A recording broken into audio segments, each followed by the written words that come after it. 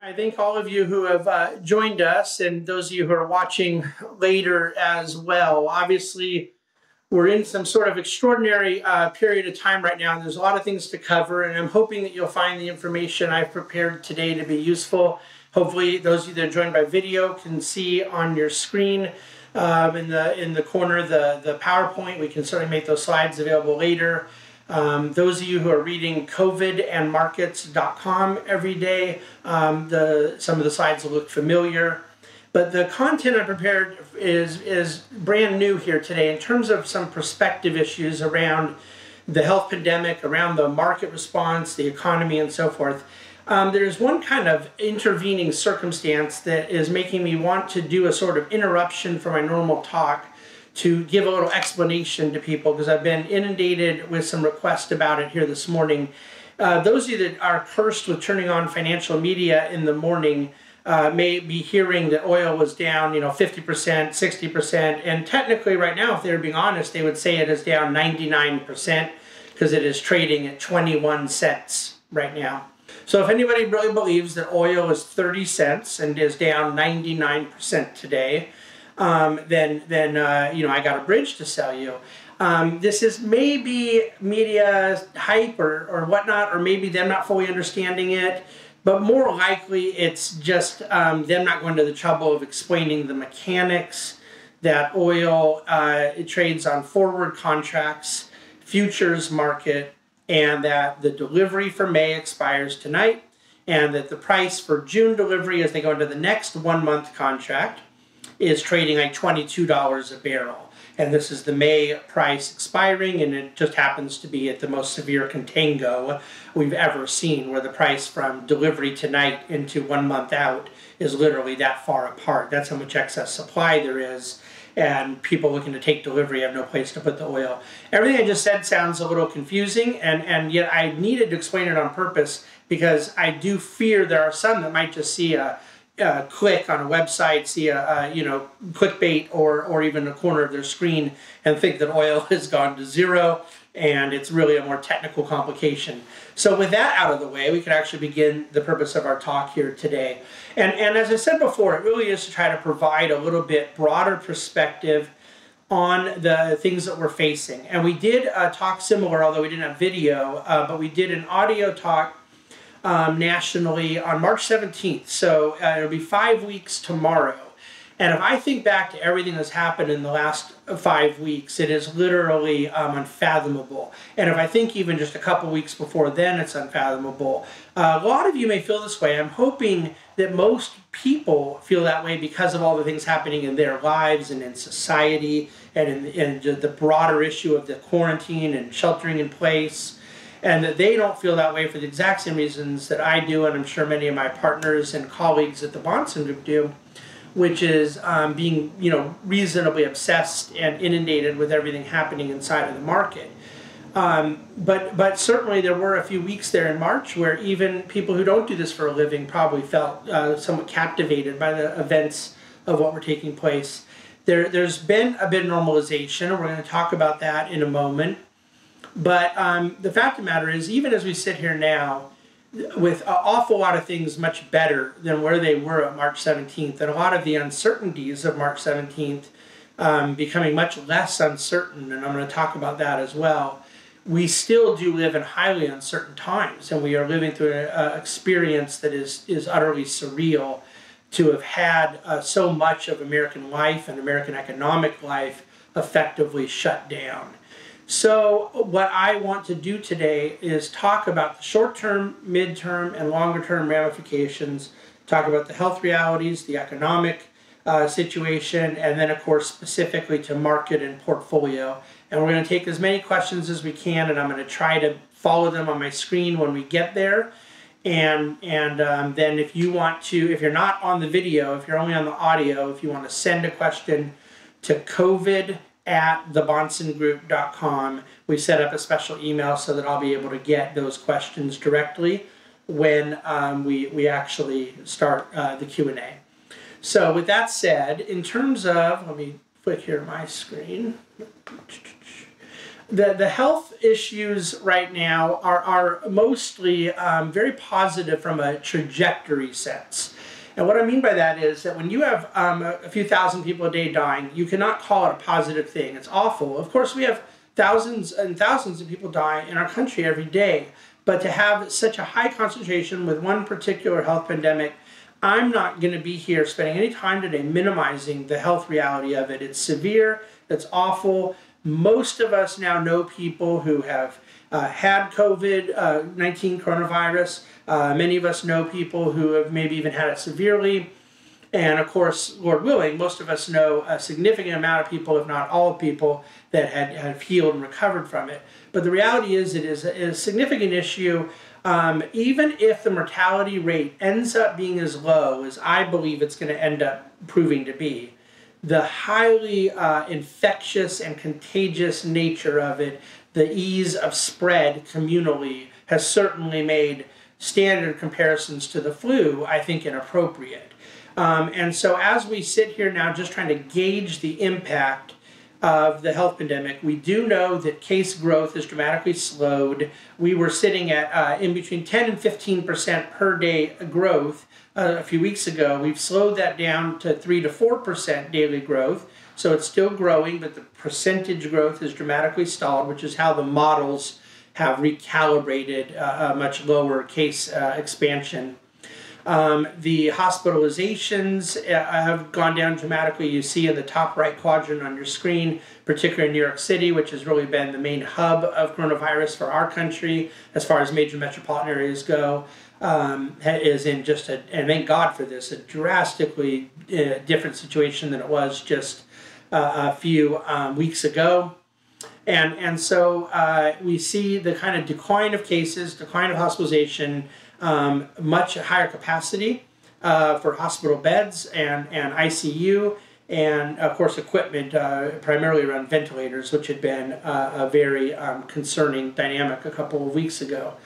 So I think that a lot of the market's rebound in the last couple of weeks has been related to the fact that some of the big tail risk, the really worst case scenarios, some of the doomsday scenarios about, I think one famous hedge funder said hell was coming because all the hospitals were going to be overrun and so forth, and most people have been able to discount that possibility out, and yet nevertheless we still struggle with the spread and trying to get that curve not only bent but now fully declined where the coronavirus can be behind us.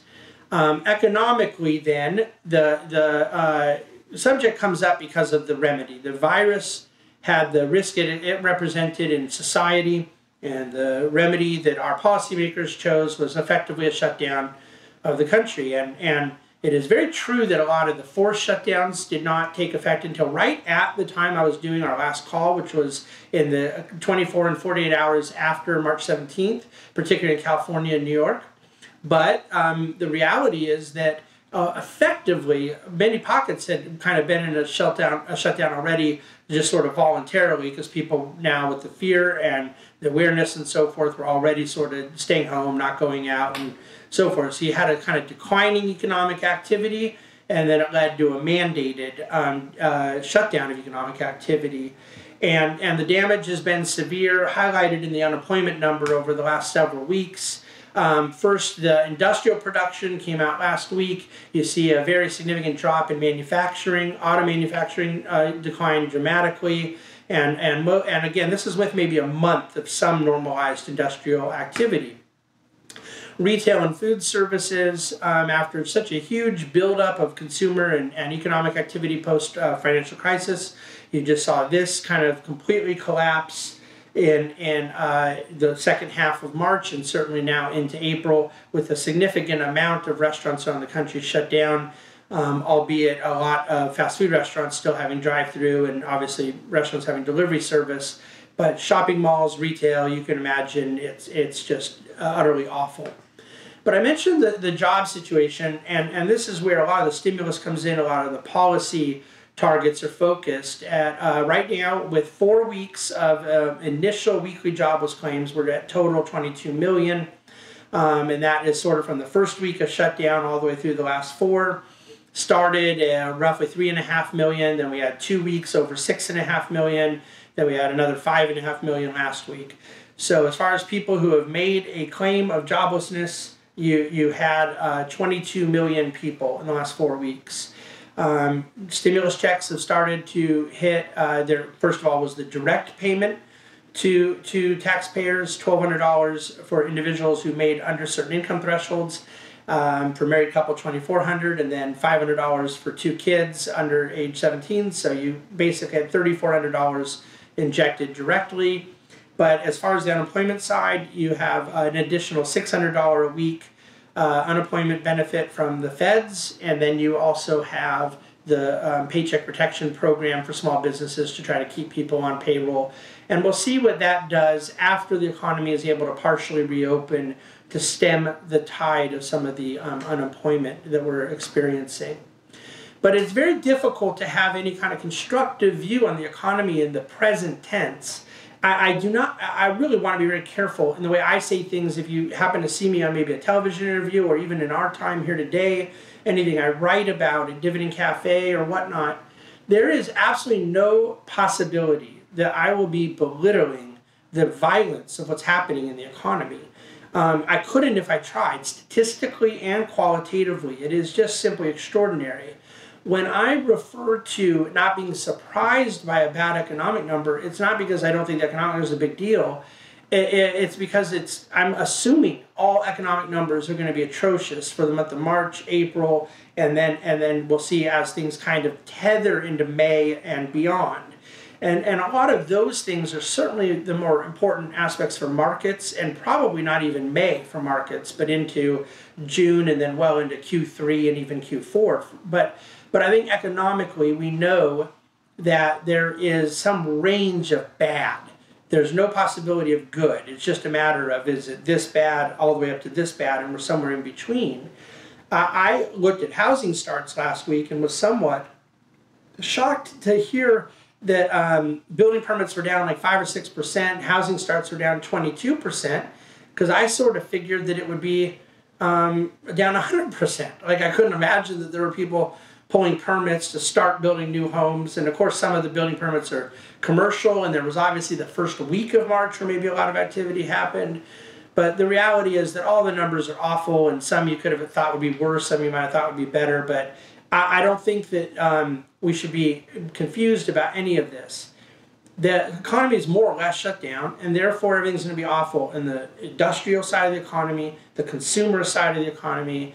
And of course, there's certain pockets where things that are still happening, certain service sectors are still able to get some things done. Obviously, there's some businesses that have a greater amount of business that, because of the product they sell, food delivery services, things like that may see an enhancement. But in a macroeconomic sense, the aggregate demand has been sucked out of the economy, and therefore the aggregate supply gets sort of stuck in place.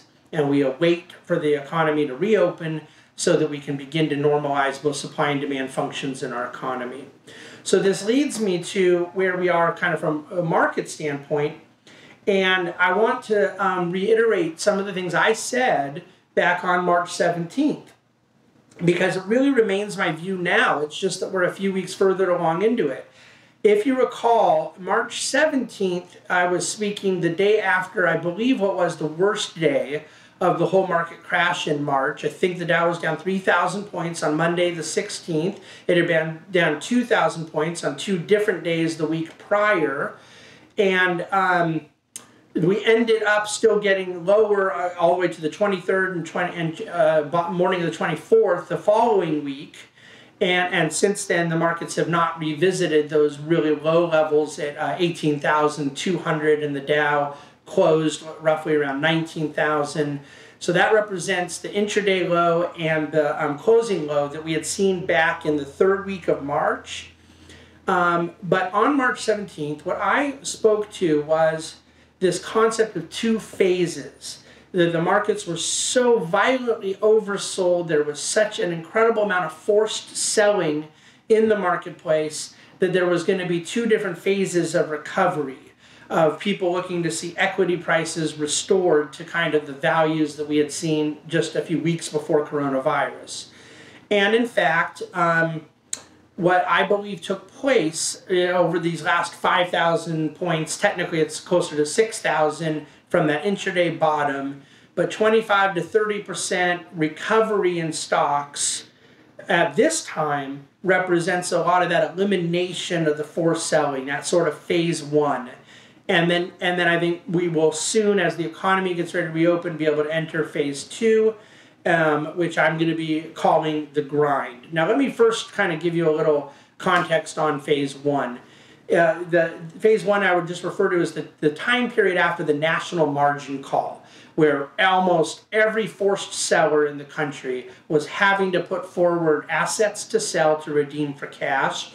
In a lot of cases that involved stocks. It also ended up involving all kinds of high quality bonds, mortgages, and so forth. There was no asset that one could easily redeem for cash with so much selling pressure in the market at that time. And it led to tremendous dislocations and tremendous technical selling pressures. And I was pleading with clients at that time to not sell in the midst of a full-blown stampede, that there would come a point in which the technical pressures would be lessened and that there was some degree of mathematical recovery that was going to come very quickly. And so I believe that could have taken 4 months.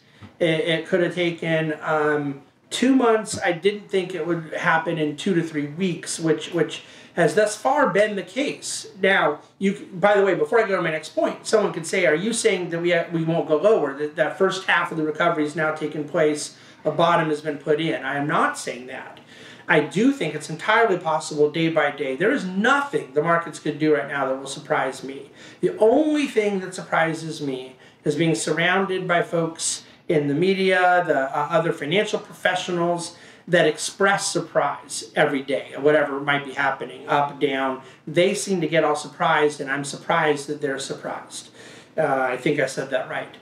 The reality is that I'm referring to selling pressure that was technically driven at the heat of that panic level 2-3 weeks ago. At this point now, actually 4 weeks ago. Where markets go from here, up or down, I believe will be more fundamentally driven, and that's what we have to kind of talk about. But the slides you see on the screen right now allude to what I'm referring to. I don't think most people understand what risk parity is. Forced selling is a great way to put it because it captures all categories of forced sellers. But risk parity essentially had about 400 billion of risk sellings, primarily large hedge funds, in a given strategy. That their ratio of assets, relationship to one another, got so broken it was forcing, mostly from algorithms and computers, violent amounts of equities to be sold into the market. And then, of course, a lot of other bonds ended up getting sold too. You look at various quantitative strategies, market neutral strategies, let alone various rebalancings, and individual panic selling out of mutual funds that have daily redemptions. The amount that was being pushed through the funnel in a couple of days ended up being hundreds of billions of dollars. So when you look at this chart here and you see where the Dow was before coronavirus at the top, then that pretty significant drop had a couple of hiccups up on the way, but then where it kind of hit that bottom level, and then you see where we are now. It's not exact to the math, but the basic point I'm going to try to make today is that more or less we have lost about 10,000 points, and more or less we made about 5,000 back. And so I'm dividing the two phases of this into the first 5,000 points and the second 5,000 points. And this is pretty much the way I described it 5 weeks ago as well.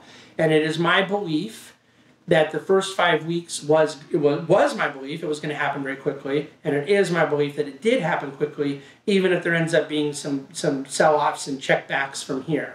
The point being that wherever the move from, let's call it Dow 24 or 25,000 to 28, 29,000, that to me is going to be a much different experience, a much longer process, more of a grind through the economy, but again, more driven by various fundamentals, and right now, uncertain fundamentals. It isn't that can't happen, because the fundamentals are too negative to let it happen.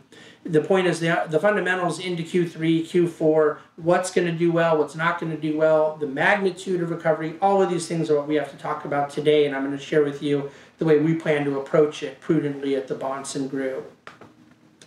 So that represents kind of the construct I want you to have of the two different phases. And the grind phase really presupposes that we are getting ready for a sort of reopening of America. And I think that the when is going to have a lot to do with how long it will take. If we were fully, completely shut down in our country all the way through the end of June, let's say, another 2 months plus change, that leads to a much longer recovery period than if we start reopening in say, a couple of weeks. None of what I'm here saying today is advocating for what state should be reopening, in what way, when. I have a lot of opinions on all those things. My opinions should be taken for exactly what they are, just my personal opinions. But I guess the point I'm making is that I don't believe we can totally understand the when of our recovery until we understand how long the shutdown is that we have to recover from. And I think it's becoming more and more apparent on a daily basis that there will not just be a light turning on May 1st or May 15th or whatnot. There will be some degree of reopening taking place very soon, and then that will be phased over a period of time. In my Saturday COVID in Markets, I provided, I think, a pretty succinct and hopefully helpful summary of the federal government's kind of deck around reopening, the guidance they've given on to governors that basically calls for a phase 1 after 14 days of improved what they call gating in their own state, and then phase 2 after another 14 days of not seeing it worsen, and then a phase 3 after another 14 days. So I imagine there'll be some states that are going into phase 1 on May 1, and will be well into phase 3 by the middle of June, which is almost a full reopening. And I think there's some states that most clearly will not be. So that will represent a very divergent response geographically, but macroeconomically, it kind of points to the challenges that lie ahead, engaging supply and demand in our economy as we get out of this sort of worst part of the health pandemic. And so my job as the Chief Investment Officer at Bahnsen Group, and what our investment committee is doing, and what our investment professionals, the advisors that steward client capital at our firm have to do, is take a given client's financial plan and their own objectives and optimize a portfolio solution given the macro circumstances we face that makes sense for that particular client. And we have to do that of all sorts of clients of different temperaments, different cash flow needs, different timelines, and so forth. And that's why I think customized money management becomes very important in a time like this. So I'm going to talk right now about our focus on dividend growth equities and how we're approaching some themes within our portfolio. But it's important to understand that some clients may have a 70% weighting into dividend stocks right now, or may come out of this with a 70% weighting. Other clients might only have a 20% weighting. The weightings of asset classes, the way in which we're moving knobs right now is really being done with a highly customized basis. Now, the summary right now I want to give you is not totally scientific, but I think it gives you kind of a loose understanding, because really you could argue that healthcare at different times might be a cyclical or a less cyclical type space. I think it generally is much more non-cyclical than cyclical, and that's especially true right now. But we have really divided up our portfolio, which is a dividend growth portfolio, is entirely consisting of stocks that we believe are going to continue paying and growing their dividend. And it's the reason why March of 2020 was the worst month in equity markets, and what our equity prices would have been going back to the financial crisis. This has got to be true of any equity investor. And yet the income we generated in March of 2020 was higher than the income we generated in March of 2019. And in 2019, the stock market was up 25%. And so that point of the underlying dividend growth being what's driving our decision making, I can't make clear enough how important that is, and how relevant it is to income-oriented investors in a period like this. having a somewhat negative or cautious or careful view of the stock market doesn't speak to what cash flow generation goals would be or the most optimal way to achieve them. That's what we're trying to solve for in the portfolio decisions we're making.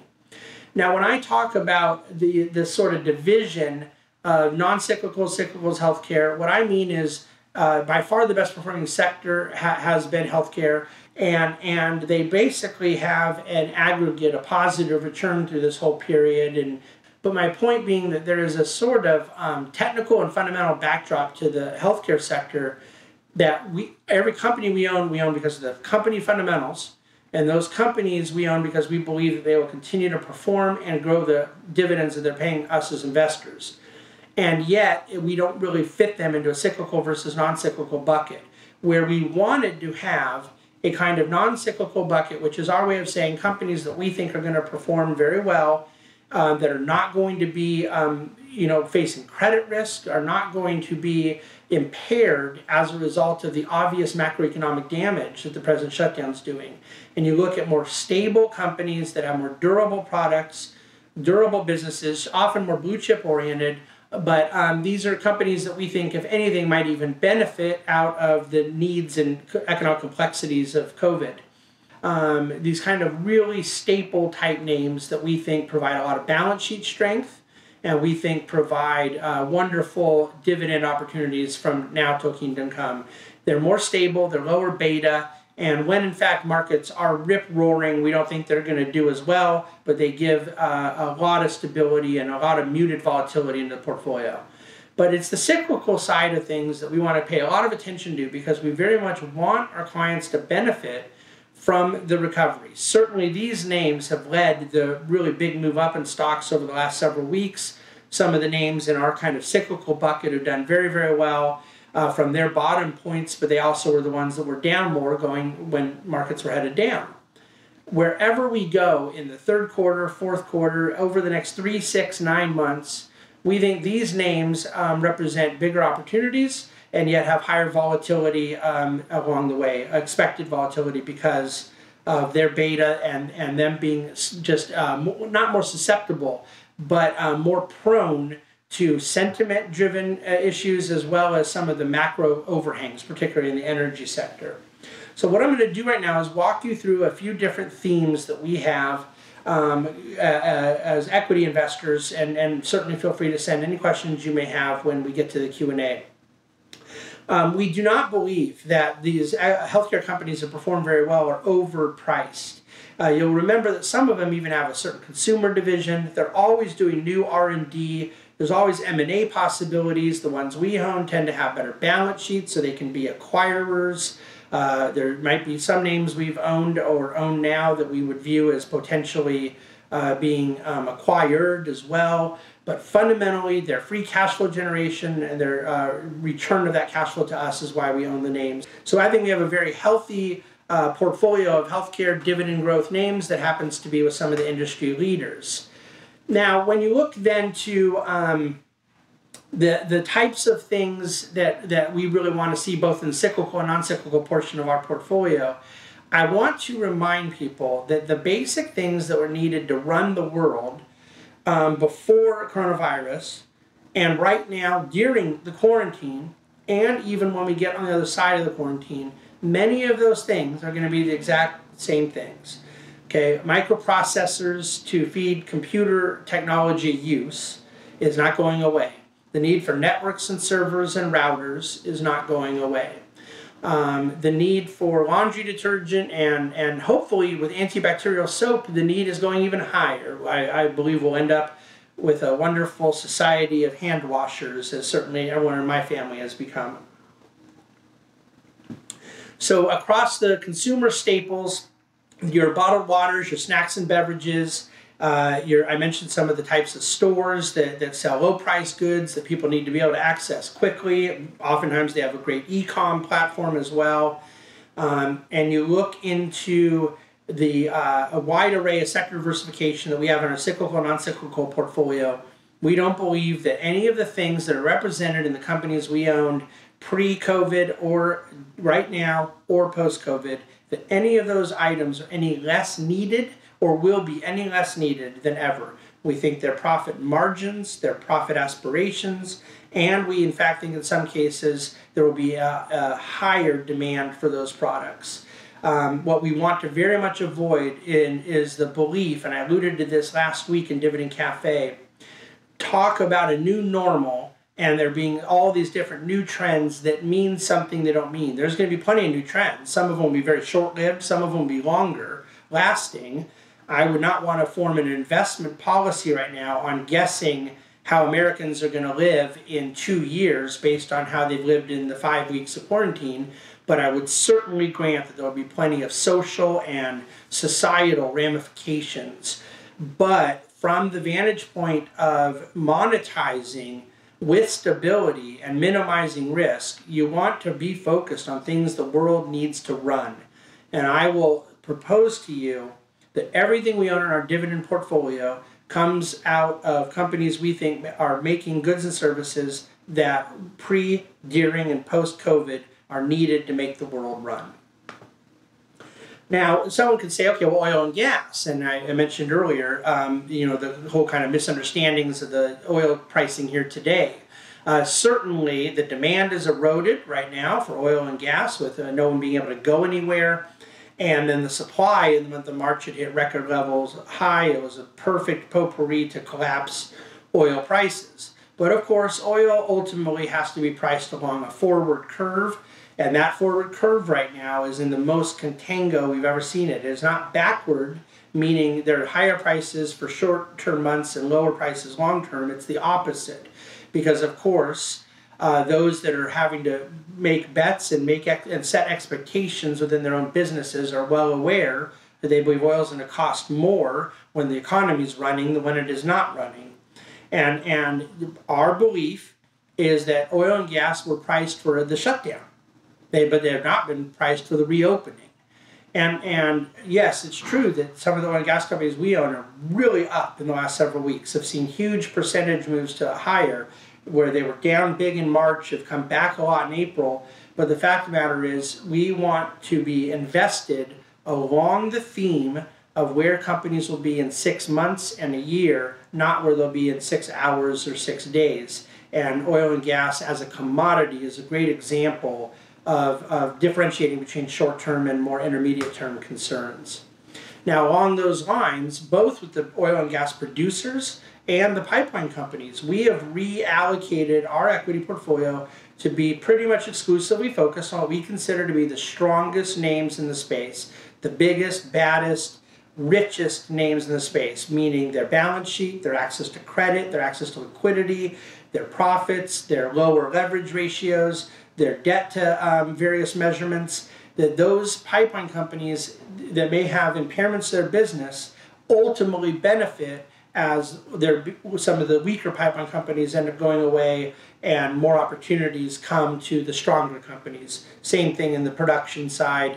History is filled with examples of this. So it's a huge theme of ours, not only to not abandon the concept of oil and gas, but to be invested in it with strength, not with weakness, both in pipelines and producers.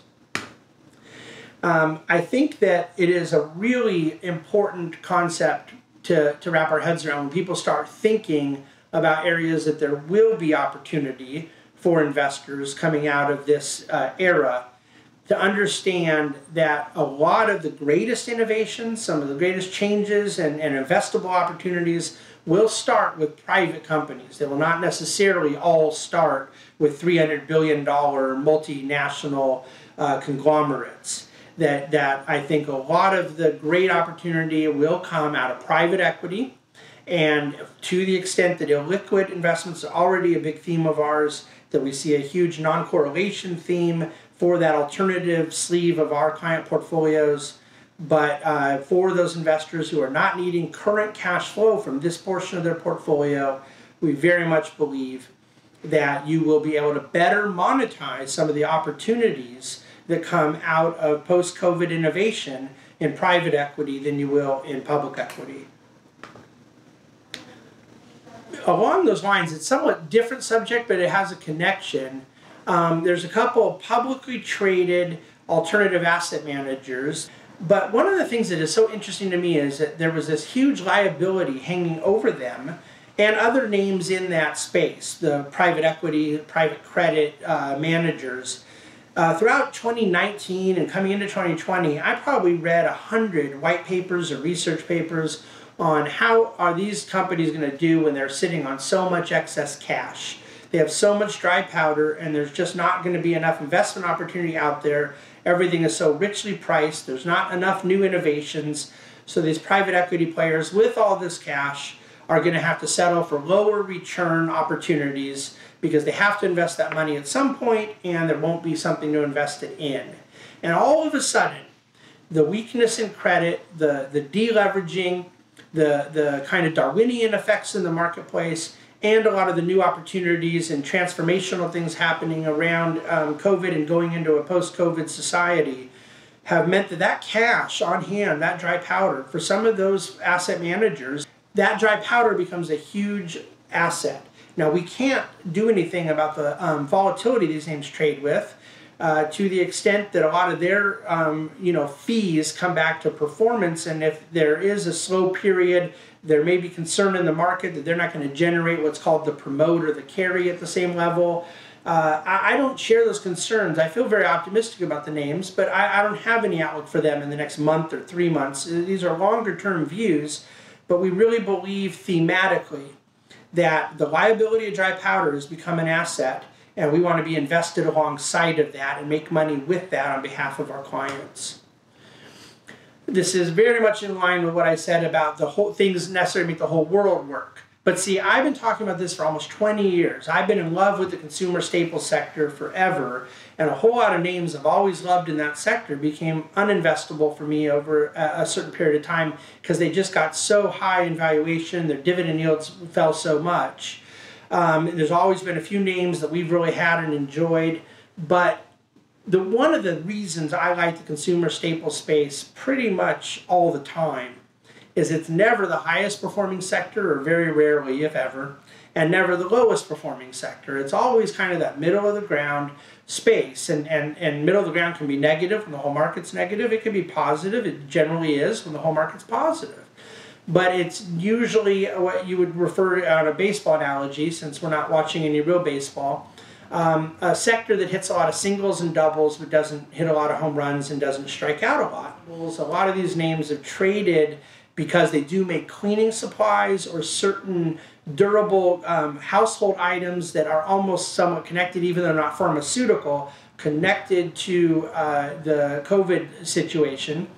But even when you look at the kind of food and snack items that really don't go up and down with the economy, that people are generally still drinking water and soda pop and juices and things like that at any period of time. We really like the consumer staples sector, and we think we have invested in very high quality names in our portfolio that, again, don't just have a few years of consistent dividend growth, and not only have the balance sheet to continue that even through difficult times, but have decades upon decades of dividend growth that should give investors all of the optimism they need to feel good about this going forward as we wait to get on the other side of this COVID-driven cyclical recession. When you get into the financial sector, that's been the area that's been beat up the most recently. It was probably the second worst performer behind energy in March, and now energy has been one of the best performers in April, yet the financial sector has still struggled. But it's imperative that we understand the nature of the struggle. In 2008, you can call it, quite literally, an existential struggle. They had negative equity. That's pretty existential, don't you think? It means they were functionally insolvent companies, that the leverage they had taken on around mortgage, that as it blew up in the financial crisis, had resulted in them having a negative equity in their business. And it was a liquidity infusion, but ultimately a solvency issue that was at the heart of those financial institutions, brought on by an unbelievable amount of leverage that then had to play out over time and ultimately involved very controversial measurements, both from fiscal through TARP and then from monetary through the Fed. Well, right now, there is no question that banks make less money when there's a lower demand for credit. And there's a lower demand for credit when no one can leave their house, and when no one can go to work, and when businesses can't go expand. there's going to be a compression of loan growth. And yet, I would say that banks are not facing anything close to existential. They are dealing with a dramatically lower leverage, dramatically higher liquidity, significantly higher equity. So comparing the experience of banks and what is the cyclical challenges now to the structural challenges of '08 is not comparing apples to oranges, it's comparing apples to a desk. It just doesn't make any sense at all. All that said, tactically, we, similar to our theme with staples and energy, want to be focused in strength. We have two more traditional type bank names, one life insurer and one kind of custodian asset manager, all that represent the financial portion of the portfolio, again, that are going to come out of this in a much better place and maintain their dividends along the way. So when you look at those equity themes, you do see some constants mostly focused around where we believe things will be on the post-COVID side, and yet maintaining that dividend growth for our clients who withdraw money along the way, and opportunistically for clients who don't withdraw money. We want to keep that dividend reinvestment going because we want to be able to get that share reinvestment at lower prices, so that accumulation benefit and that consistency of withdrawal capacity is very important in our philosophy. That was obviously true well before COVID. It was obviously true for many, many years for my career, but right now we're living through a kind of stress testing of the philosophy that I believe is being met exactly how we would expect it to be, given the severity of everything going on. On the fixed income side, I want to move forward quickly so we can get to Q&A. It is very much our opinion that bonds, meaning treasuries, where you have a 10-year offering below 1%, effectively 0% rates for all shorter dated type bonds.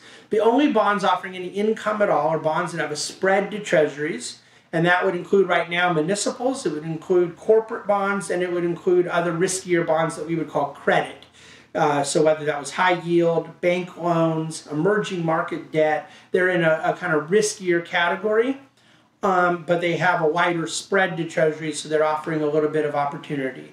First and foremost, on the municipal side, they've recovered about half, about 40%, getting close to half of that kind of mismarking that took place in the month of March, when you had AAA highly performing muni bonds that just simply couldn't get sold. There was no bid. A lot of that normalization has come back for some of the lower rated or more thinly traded or odd lot municipal bonds. There's still some dislocation, and we're dealing with the traders. I'm literally talking to the portfolio managers every single day as we try to work towards that, and we think that inevitable move towards normalization. The Fed has provided some support here, but keep in mind they legally, in the facility they set, can only buy 6-month paper. So they've really helped a lot on the shorter dated municipals, not as much on the longer dated, but it has still nevertheless provided a much healthier backdrop into municipals. But when we look into that structured credit side, I put in a chart here of the asset-backed security sell-off during the end of March. So you could get a chance to see, just on a relative basis, how much spreads blew out in asset-backed securities.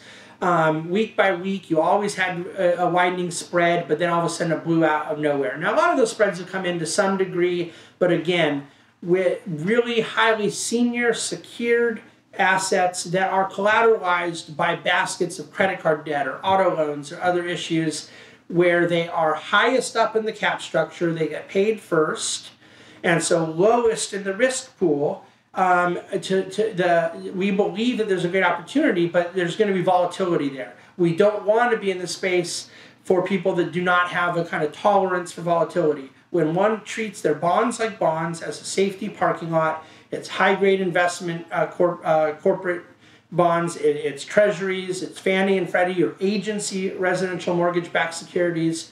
But when one wants to be more opportunistic, we think that there is some really significant shakeout coming that will be quite opportunistic, and we've been really heavily researching the ways in which we plan to take advantage of that as well. But as a broad conclusion about bonds, not the more opportunistic structured credit space, the securitized silo, but looking into traditional bonds, We talked a month ago about our plan being that we wanted to be able to trim off of bonds to be prepared to allocate some of that capital into equities. And right now, we think that we accidentally have gotten very lucky in that our inability to sell bonds at prices we wanted a few weeks ago helped us, because now, whether it's in 2 days or 2 weeks, as we're able to trim 15, 20, 25% off of our bond allocations, which would raise somewhere from 7 to 12 to 15% cash, we have no intention of dumping that all into equities at one time. Now, some clients have requested that we do so, and some clients, probably are wise to want that. They have a risk tolerance that they don't care about the volatility that might come in the next 3, 6, 9 months. But because we believe that phase 1 of that equity recovery happened so quickly, and that phase 2 is going to be a grind, if you remember my word from earlier, we want to basically tether the money we're able to pull from healthier prices out of bonds into equities over a 4-month, 6-month, 9-month process. And we're fully prepared for the fact that maybe we're going to end up buying equities at higher prices than they are now along the way. But what we think is very likely is not that we're going to be buying at 29,000 or that we're going to be buying at 19,000, but that we're going to be buying at up and down prices because of the volatility we expect around the news cycle and around the sort of challenges the economy faces in the months and quarters ahead. So the macro realities that I'm going to conclude with here, very important. There's nothing I learned more out of the financial crisis than the primacy of liquidity and the fact that cash cannot, in a global economy, go hide under a bed. And I've read as many books and white papers and academic journals on this subject as anybody could. And the one really kind of easy pedestrian takeaway I can offer you is that when liquidity is reflating in the economy, it absolutely means there will end up being investable opportunity. Cash cannot go hide under a bed. It has to be in its eternal search for a return on that capital. And you can look where I've circled here on the chart there, the amount of treasuries, mortgage-backed securities. This quote-unquote other is about to take on new form because they're coming into the corporate bond space, municipal bond, a greater percentage of asset-backed securities. The Fed is going to be essentially creating several $trillion minimum, very possibly much more than that. I may be on the low end of how much they end up adding to their balance sheet, which then gets put on the excess reserves of banks. And the idea is for it to circulate into the economy to reflate the corporate economy. I have no opinion when I say this about what day all of a sudden you're going to see the Dow jump up because of it. My opinion is that there will be investable opportunity that comes of it that will play out perhaps starting in 2020, certainly in 2021 and whatnot, that becomes very opportunistic in private equity, in public equity, in credit, in risk assets, that reflation will be a significant trade on the other side of COVID. From the safety standpoint, and right now when I look at the things that are most important for us on a risk-adjusted basis, people saying, what are you going to do? How do you price earnings right now? Well, they're exactly right. You can't price earnings right now. There's no way to really understand a normalized understanding of what a company earned in the last few weeks or months, and there's not going to be a way to understand it for several weeks and months going forward. And that's obviously how ultimately stocks get measured, is encapsulation of their discounted earnings. What you will know, though, are companies that have balance sheets that can get through things, that have cash on hand, that have a more mature debt profile, that maybe have no debt profile, lower leverage rates. Balance sheets are going to trump income statements, and that's where we want to be very conscientious of the balance sheet stability we're bringing to our client public equity holdings. Don't fight the Fed's an eternal truism. We can talk about the Fed. I do it as much as anyone ever should, much to my family's chagrin. We can talk about the things that the Fed does that we don't like or don't believe in. But what we cannot do is talk about the investment merits of fighting the Fed. It has not been a very good trade for about 100 years. To the degree we have a lot more visibility right now to what the Fed is doing and what their mentality is in 2020 than we did in late 2008, early 2009, That visibility came in stages over the months and even years to come throughout the Bernanke era. The Fed is, in a very quick period of time, told you their intention in supporting capital markets. And quickly, so we can get to Q&A, it would be hard for me to have a more bearish view on Europe. My view is essentially that Europe is going to come out of this worse than the US and Asia, and that they started off worse than the US and Asia. And therefore, the currency pressures, fiscal pressures, and macroeconomic sort of incoherence that exists in the continent of Europe, we think is going to be worsened by the COVID situation. I very much expect a categorical change of China's relationship to the US and the world that has a lot of stock market implications, it has a lot of macroeconomic implications, and of course it has a lot of geopolitical implications, and I plan to be fully covering this in the weeks and months ahead in Dividend Cafe.